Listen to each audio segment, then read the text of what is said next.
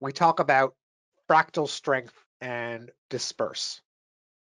These options, you would have to identify a layer, right, to basically act as your map for dispersing particles or adding a fractal noise to run through them.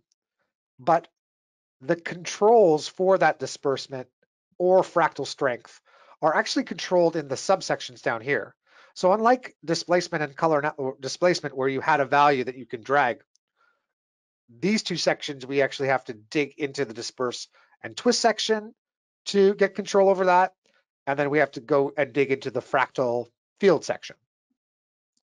So let's actually deal with disperse first, because it's a pretty cool thing that we can work with. And I'm actually going to go back to my original Photoshop image, and I'm going to duplicate it again. I'm going to call this duplicate disperse. I want to turn that disperse image on temporarily.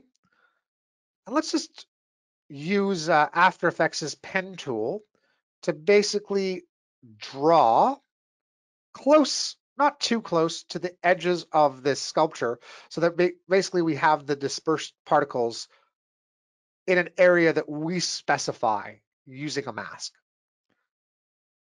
I'll do that. And while this, this edge dispersion can be probably done with a quick map, you can get a lot more accurate by using these masks, wouldn't you say, Chad? Like the only problem with a quick map is like you're basing it on X and Y values, and then you're guessing exactly where you put that point in the quick map. But here, and you can't get like this custom shape. Yeah, I can make this.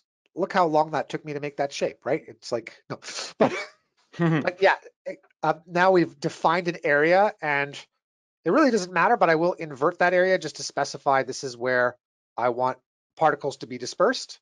And I'll even come in here under the mask and add some feather by pressing the F key. Right, so that's now on that new disperse layer. Cool. So this again, by the way, it's not looking at the color of this image. It's looking at it in black and white. So you might just want to make this desaturated just so that you know the values that it's currently looking at the object. But if it's the case that you want to make sure that each of those particles are treated equally in terms of its dispersion, we could add